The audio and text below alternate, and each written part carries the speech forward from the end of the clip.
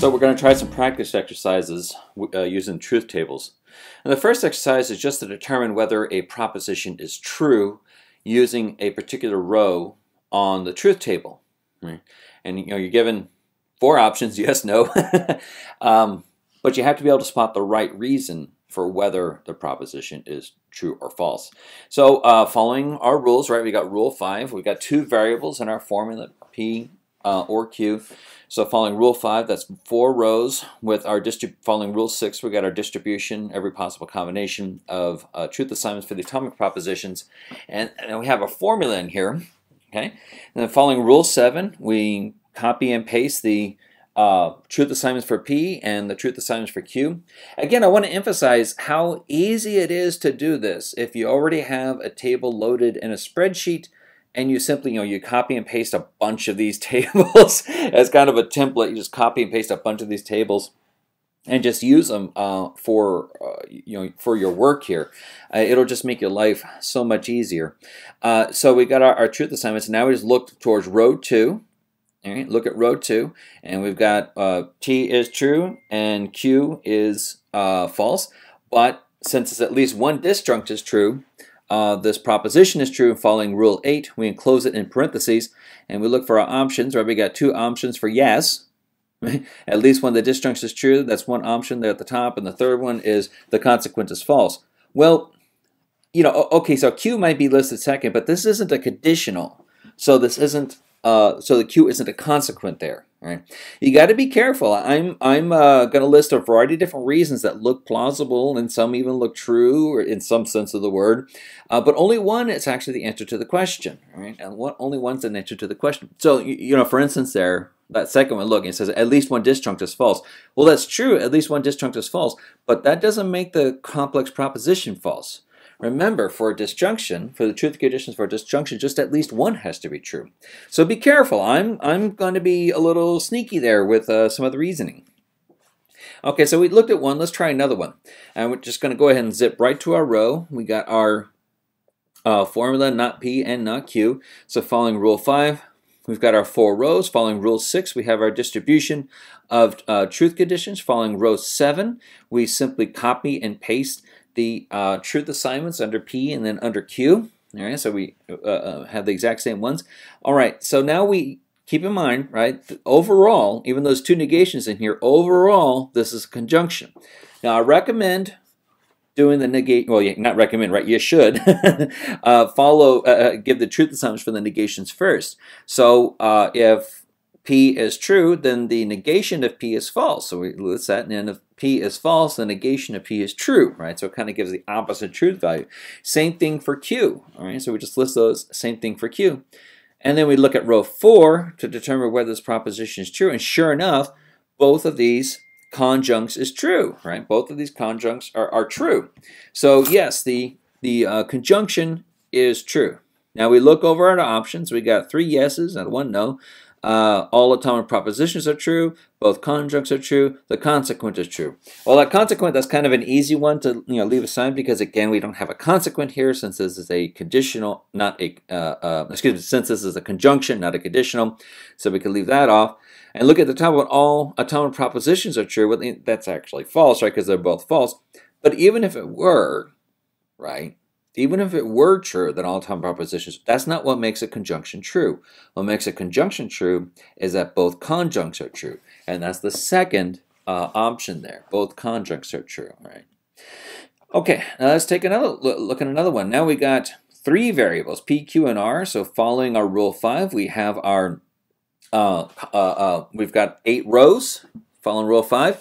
And again, just to kind of spell out the application of rule 6, right? The first 4 rows of P are true. The second 4, or the last 4, are false. Then we just look at Q, and we're just dealing with that first half there. We got half of those are true, and half of those are false. So copy and paste that all the way down.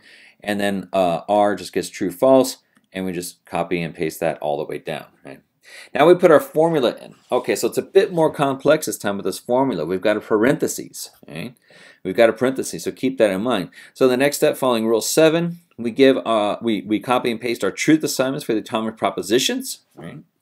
And then we take a look at the complex formula. Now, you might be tempted just to go ahead and shoot right on over to R because it's simple. And in this case, it'd be harmless if you did that. But I recommend just get yourself in the habit of always taking care of the innermost parentheses first. All right, so we only got one set of parentheses here. But if we had two, right, take care of the innermost parentheses first, okay? So for P, that's just kind of a simple matter of, giving the opposite truth value there. If P is true, then it gets false. Then the negation of P is false. Same thing for Q. All right, we get the opposite truth value, and now we find the truth value for the complex proposition. Okay, so here's just a quick little shortcut, right? Just deal with one. Don't bother checking both at the same time because you drive yourself nuts. All right.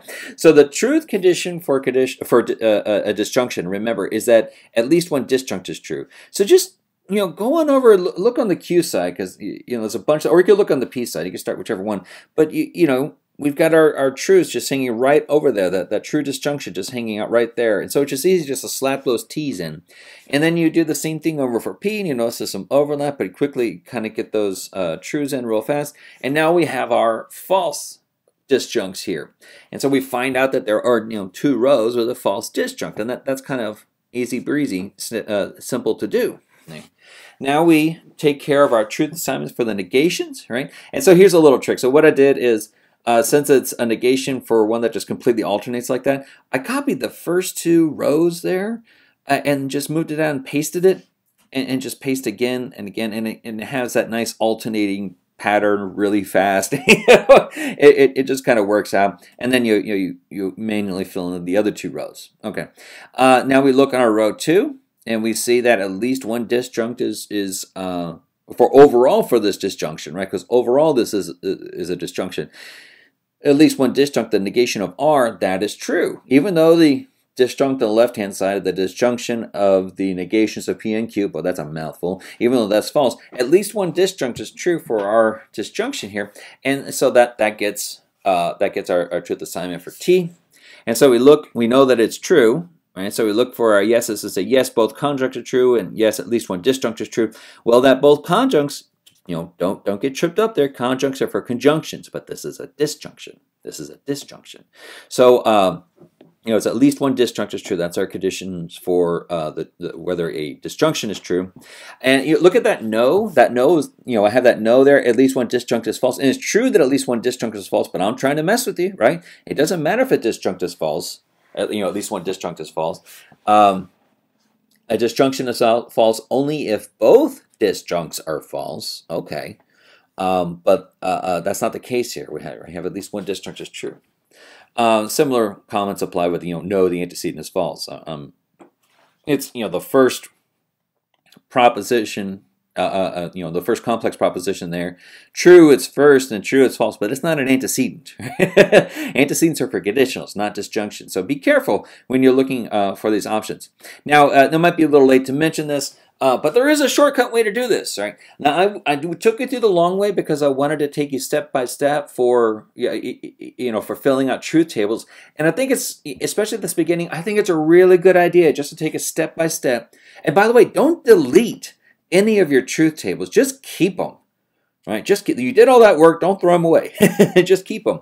But there is actually a shortcut to this, right? We know our truth assignments for our atomic propositions because it's given to us by the row, right? So you can't just simply put that one row in there for these options. And I've given you. You've seen them in the text. We've gone over them several times.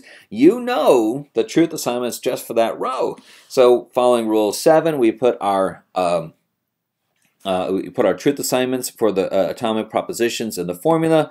Then we apply the truth conditions for negation within the parentheses. Then we determine the truth value of that complex proposition on that one side of the the disjunction that's the left-handed disjunct, right? The disjunction within the disjunction. Now we figure out the truth value of the negation on the right-hand side, and now we figure out the overall truth value for the proposition, and we look and find our option just like before, right? Just like before. So that is a shortcut.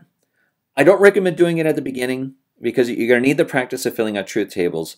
But there might come a time when you want to use shortcuts. Right? There might be an advantage to it. So here's another kind of question. Sorry I cut off the instructions there, but what you're supposed to do is to determine which rows are false for this proposition. So you're going to need to construct the entire truth table this way. All right. Notice there's that option none. It's possible that none of these, for the truth assignments, that none of the rows are false. It's possible. But you need to check and make sure. So following rule 5, we got our P and Q. That gives us 4 rows. Following rule 6, we have our truth assignments. We put our formula into the truth table. Following rule 7, we put our truth assignment. Just copy and paste the truth assignments for the atomic propositions in there. Okay. Now once again, solve the find the truth value for the complex proposition in the innermost parentheses first. Work from the innermost outwards. Okay, innermost outwards.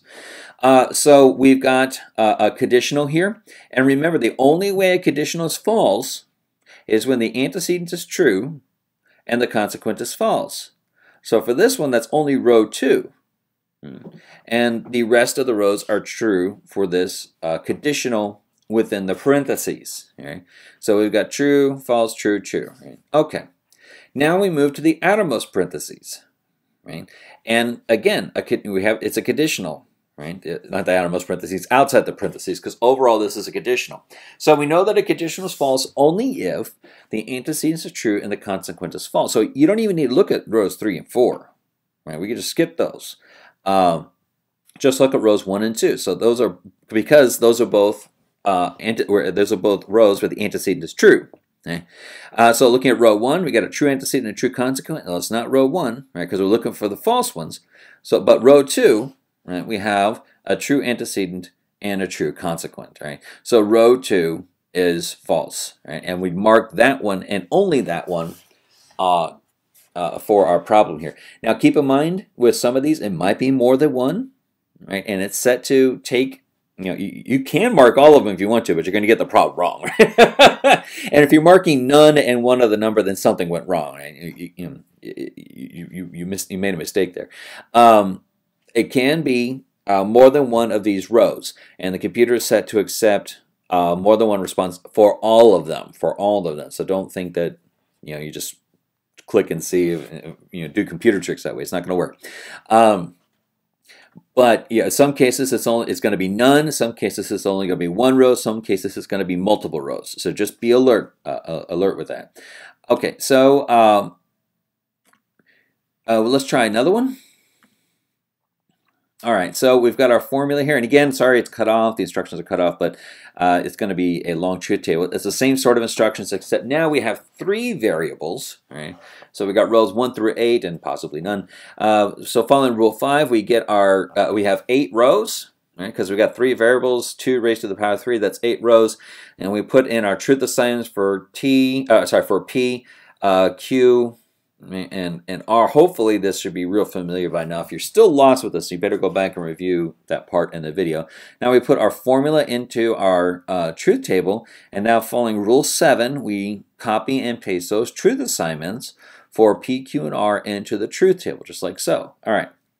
Now, we've got 2 sets of parentheses here. Work from the innermost parentheses outward, right? Innermost parentheses outward. And by the way, overall this is a negation, right? Overall this is a negation. Okay, so innermost parentheses, and again, just do yourself a favor, right? You got alternating T's and F's here. You're going to drive yourself nuts if you try to look at both to determine. Just stick with Q first, right? Because we know the truth conditions for a disjunction. We know that at least that the disjunction is true if at least one disjunction is true. So just go in there and look for the T's. They're grouped. Rows 1 and 2, rows 5 and 6. Just hit T for the disjunction there. And then for R, right, you just look over and you find the T's there, and the rest are going to be false. Okay, so it's a pretty simple little setup. Right? Pretty simple little setup. All right, now we have the conjunction. So the innermost parentheses is a disjunction. The working outwards for that parentheses, that's a conjunction. Okay? And one conjunct is P, and the other conjunct is the disjunction Q or R. Okay. Now conjunctions also can be, there's kind of a fast way to do this too, especially with this leftmost atomic proposition, because you notice 5, 6, 7, 8, P is assigned false. Well, a conjunction is false when at least one conjunct is false. Well, that makes that part fast, right? Because 5, 6, 7, 8, that's false real fast. Now we just need to just look at the disjunction, all right?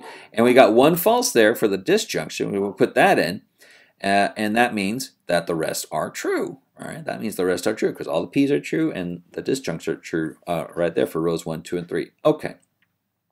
Now, overall, this complex proposition is a negation. And we're looking for the false rows.